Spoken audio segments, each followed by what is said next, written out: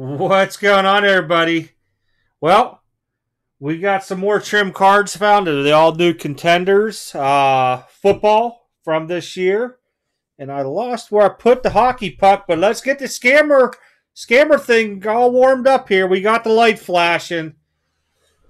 All right. I'm going to blow this up here on the big screen here for you guys.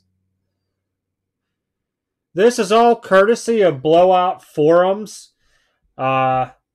This guy here goes by 312-4508 on ComC. Honestly, he has uncovered so much of this stuff through time that's been put out publicly. He is very good for the community. And this, I'm hoping a lot of you guys seen this already, but if you haven't, there's a lot of work that goes into this stuff, and there's a lot of recurring people who are known for trim cards and everything throughout time, where they create new eBay handles, they have stuff on Instagram, and with social media today, as most of you guys know, it's very transparent. And if you're going to post something, it's going to be around for a while, and somebody's going to catch you. I mean, there were guys that are taking screenshots of people's stuff on Instagram that are known trim cards, and they delete it as soon as they get rid of it. Just so they think there's no evidence. But trust me, it's out there. All right. Let me scroll down here. Here we go. This is really interesting when if you break it down. I'm going to put the link in the description if you guys want to read through the whole thing. So basically, these known trimmers are buying cards raw on eBay, and the account's Kong53, which will probably have been changed by now. Trimming it, grading it, listing it on Instagram, and selling it.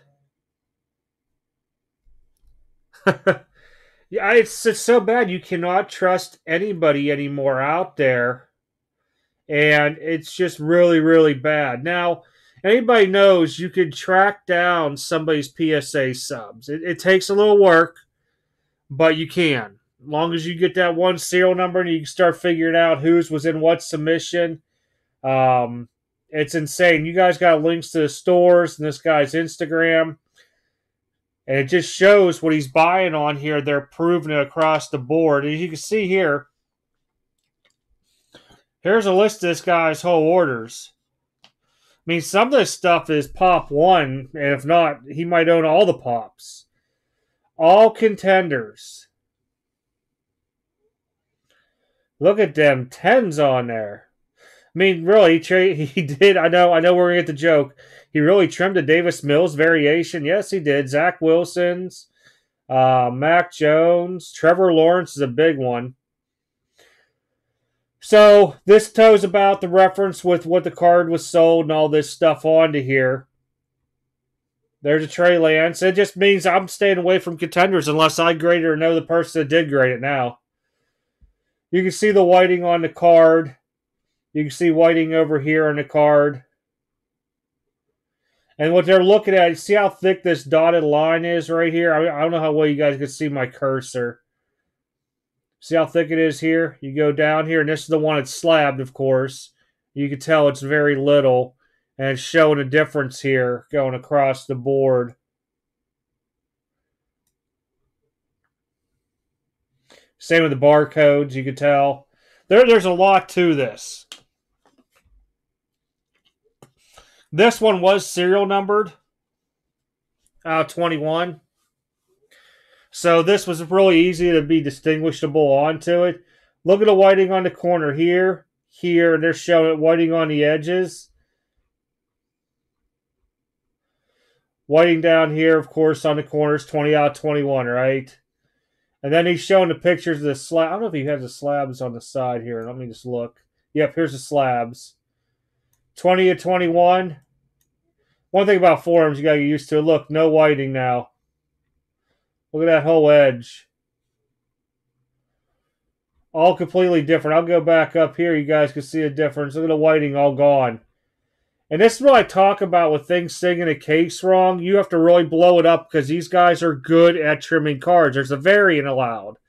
And they've taken it to the necessary, like this is probably as much as they're allowed to do. And you can see a little bit of gap right here. Not saying it always works out that way because we all know cards come out miscut all the time by these distributors or by the manufacturers. That one wasn't serial numbered. All right, let me scroll back over so I can get to where I was at here. But that's just one T-Law.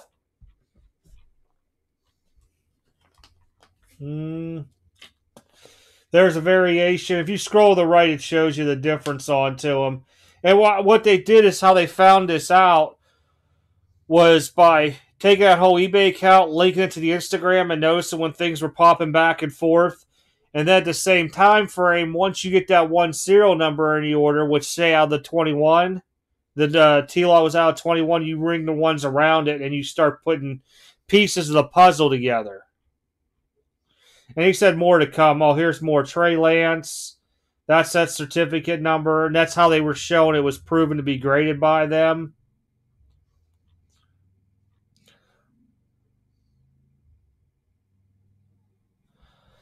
Yeah, I mean, like you see all these guys talk about it. How do you get that many tens and all this stuff? This is how, look, here's the Davis Mills. I think this one was, no, it's, Red Zone should be numbered, I thought. Let me scroll down. Oh, I don't have the whole back picture. For some reason, I thought Red Zone was numbered. I could be wrong, though. But, I mean, he went in depth on digging this stuff up to put it on here. A 9, look at all that whiting on this. And then you come across onto it.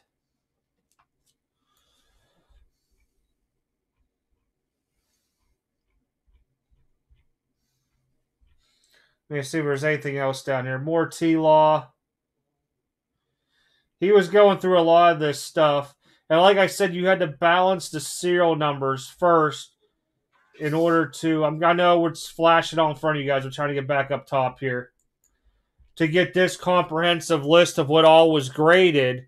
And this was all contender stuff. So if you guys see these serial numbers out there, it begins with 644... and then it goes anywhere from, was this 158? Oh, there's different batches too. So, a ton of numbers, a ton. Be careful what you buy in Contenders if it's graded. If I were you guys, I'd page mark this on your phones in case you're in somewhere to buy it or you see one out there. Just stay far away.